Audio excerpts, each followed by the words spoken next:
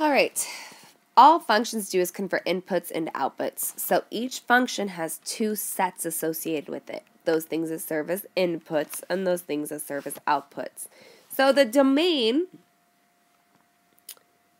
is all inputs. The range is all outputs. So the domain are your x values. The range are your y values. So let's look at the function where y equals f of x, shown on the graph below.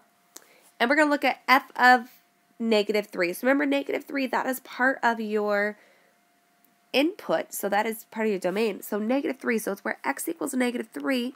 It's where y equals 1. Where f equals 1, so x equals 1, y equals -3. And where x equals 3, y equals 5.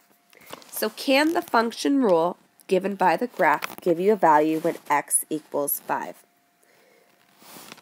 So we're going to look at x equals 5. So x equals 5. 1, 2, 3, 4, 5. So looking at x equals 5, is there anything on that graph that goes there? So no.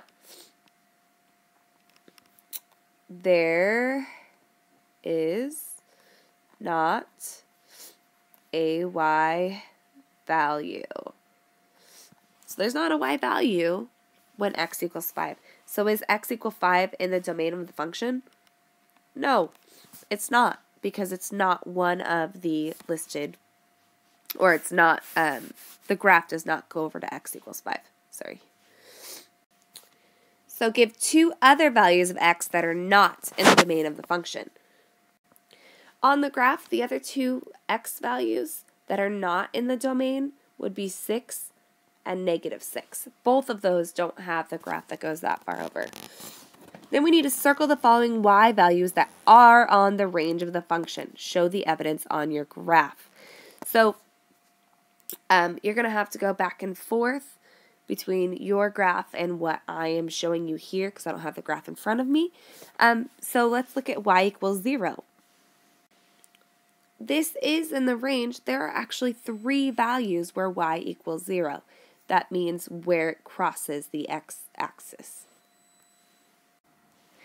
Y equals 6 is not on there. There is no x values that go all the way up to where y equals 6. Y equals -1 is in the range, and there are 3 places where it crosses y equals -1. Y equals 3 is in the range. It crosses 1 time. Y equals -5 is not in the range. Y equals 4 is in the range. It crosses 1 time. So write the domain and range of this function using a single inequality. So for range, you are looking at y values, and for domain, you're looking at x values.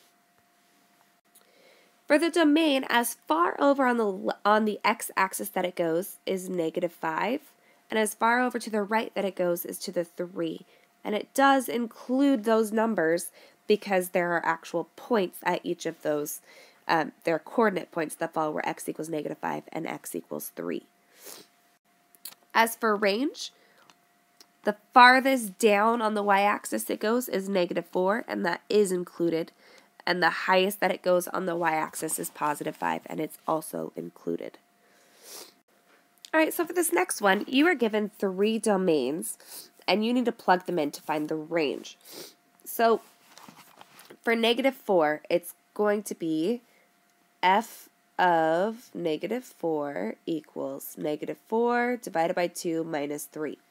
Well, -4 divided by 2 is -2. -2 minus 3 is -5.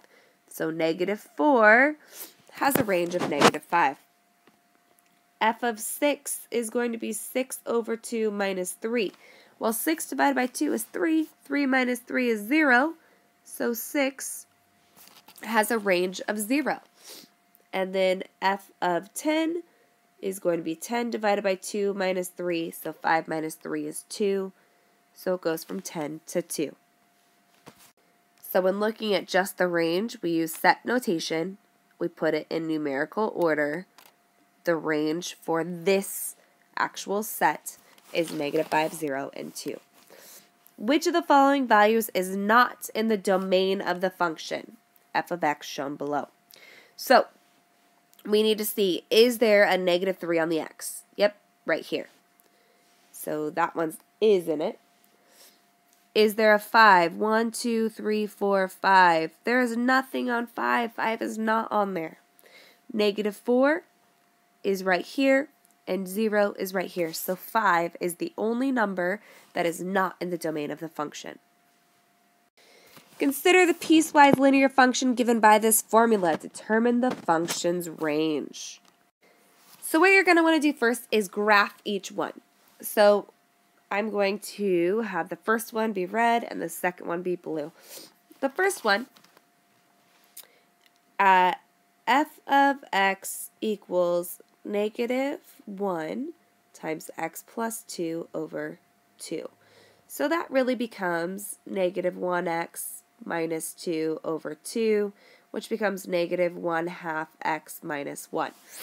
I know we haven't done a lot of graphing in here, but this is something that you need to be able to do.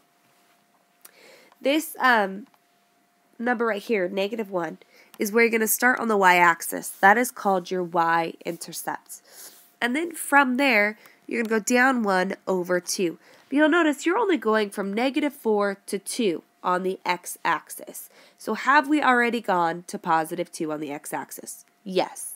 So now we need to make sure that we work backwards and go all the way to -4. So here is our first piecewise of our the first equation. Now the second equation, f of x equals 4x minus 10, you're going to start at -10. However, if you start at -10 on the y-axis, then you're starting on 0. But I only want to go from 2 to 4. So instead of starting at -10, I need to start at 2. So let's make a table real quick. X, y. So when x is 0, y is 10. And this 4 tells you that every time x goes up, y is going to go up by 4.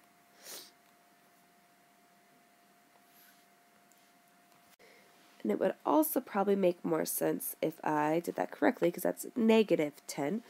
So this becomes -6, and then -2, and then 3 becomes +2, and then 4 becomes +6. So we're really just going to be graphing these 3 points. So when x is 2, y is also -2. When x is 3, y is 2, and when x is 4, y is 6. So there is our graph. This is a piecewise, which means that we do not actually put any arrows on there. Now we need to look at the range. The range, we need to find the smallest number for y and the largest number for y.